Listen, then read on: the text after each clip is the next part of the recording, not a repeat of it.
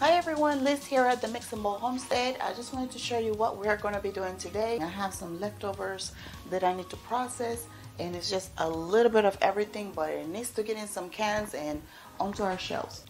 I was supposed to be canning Panamanian short beef stew, but I made a pot and it got eaten. So all the meat is gone, but I still have the leftover base, of the stew. So I'm gonna add some more short ribs. I'm gonna go ahead and cook them and add it. So I have this defrosting here for our short ribs. What we're gonna do now is we're gonna go ahead and process them. I'm gonna add onions. This is already seasoned, so I'm not gonna add too much of anything, but I just want the ribs to get some flavor.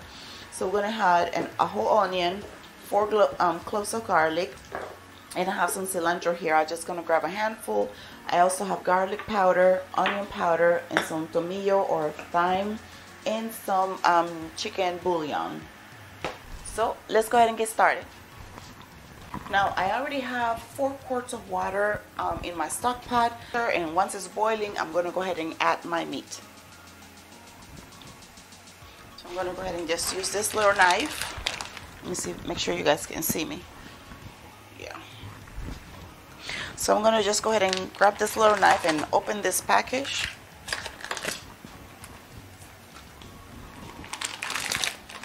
And we gotta get this cleaned up.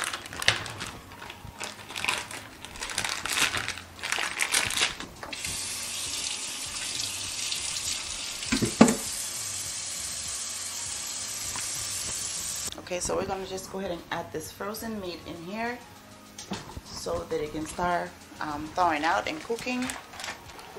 Adding my onions, my minced garlic. I'm gonna go ahead and add 2 tablespoons of Nork beef bouillon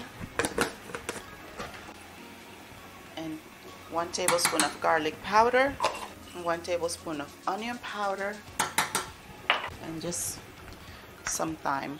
Not much, just a little bit.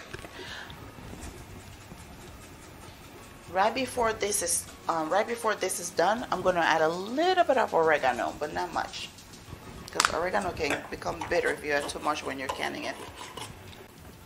And I'm going to be adding a handful of cilantro.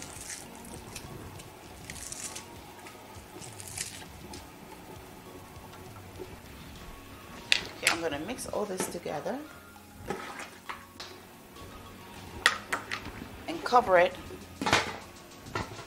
and then I'm going to allow that to cook for about 30 minutes. Okay, so while our meat is cooking, we're going to go ahead and add this frozen leftover soup, beef soup. I'm going to go add it to this old pot here. The next one.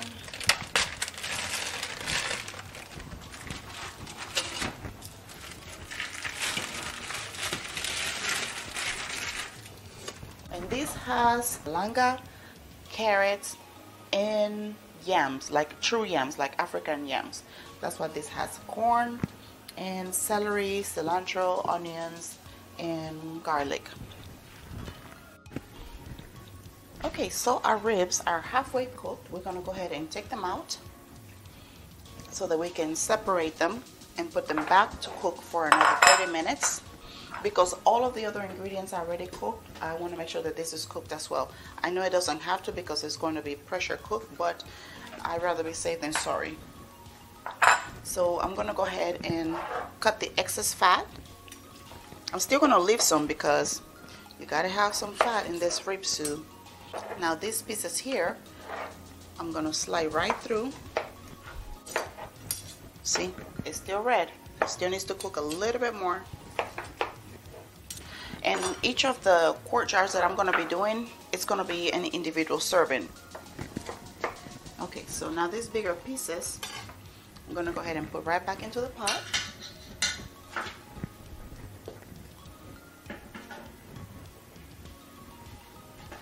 So what I'm going to do now is I'm going to add the contents of the other pot that has the leftover soup to this one and allow this to cook together. I'm just going to take a little bit at a time because I don't want to drop all of that and then, get hot soup splash on my face.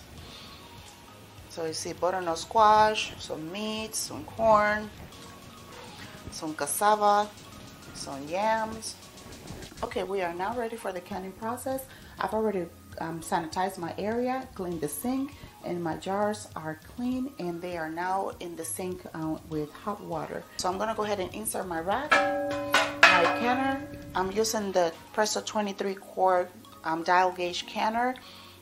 Again, make sure that you're following your canner's instructions if you're following this recipe.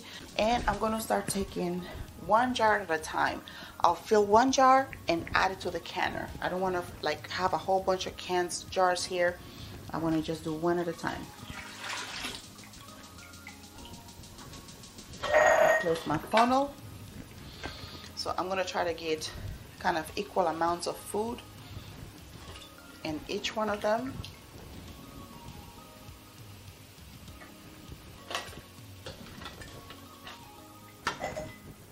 And this is a little bit tricky because it still has the bones, but we gotta get them in there.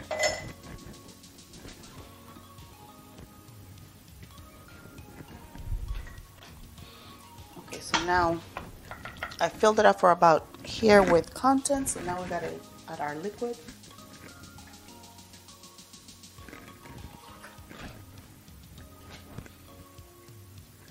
So I'm gonna leave an inch headspace. Make sure that you have already, sanitized all of your utensils and everything that you're using before you start working. Okay, so we're still at the inch headspace. I'm gonna go ahead and grab a paper towel. And with the vinegar, I'm gonna go ahead and clean the rim. This is hot. Place my lid. And whoa, here's the first one going in.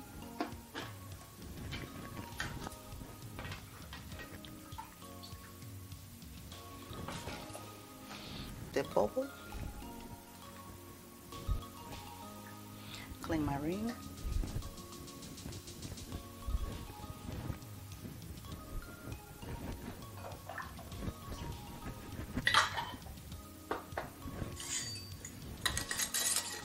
Finger tight, and finger tight to me literally is where my finger cannot go anymore. Instead of cranking it down, it's just where up to where my finger cannot tie it anymore. Okay,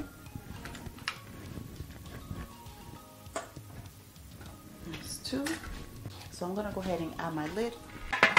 Okay, so I'm gonna turn it, and again I've turned my stove to medium high, and that way it can start building pressure. Okay, as you can see, my canner is starting to vent steadily. So what I'm going to do is I'm going to start my timer for 10 minutes, and we're going to allow this to continue to build pressure for 10 minutes. Okay, so our canner has gone off. So we're going to go ahead and start our timer, and we're going to allow this to come to 11 pounds of pressure. Once it gets to 11 pounds of pressure, that's when we're going to start the timer, and this is going to get canned for 85 minutes.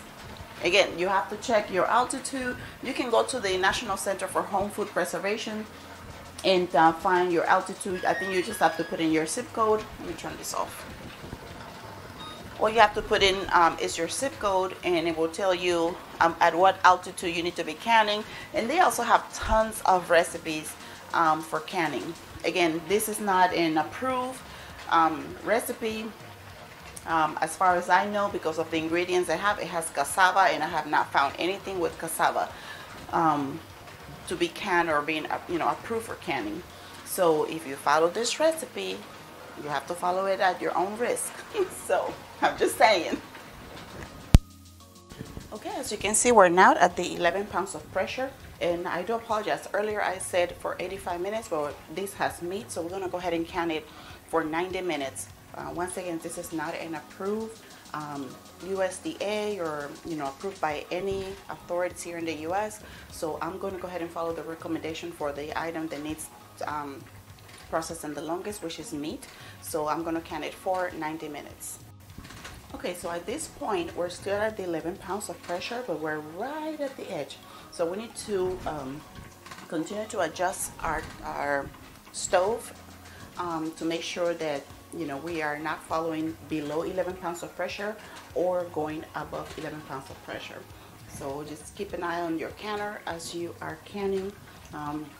This is not one of those things that we can just set it and forget it. We have to literally keep our eyeballs here.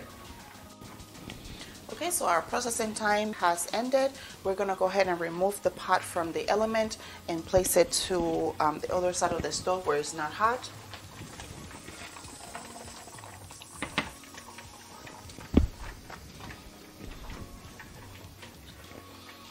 Now we're not going to do anything to our canner right now. We're going to go ahead and allow this dial gauge to get to 0 and for the back valve to go down and for the canner to be quiet. Once all of those three things are done, we know that it's safe to open our canner and all of the pressure has been released. Alright guys, so here are the soups. These are the beef short rib soups that we canned on October 11th. I just haven't had a chance to put the video out until now, but they came out great. And I want to let you know that I reused some lids, and I'm not saying to do that.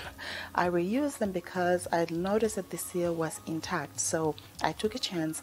I'm gonna go ahead and leave one to see how long it would last without me opening it, and the other ones we're gonna try to use throughout the winter. So I'm gonna go ahead and place them in my pantry shelves.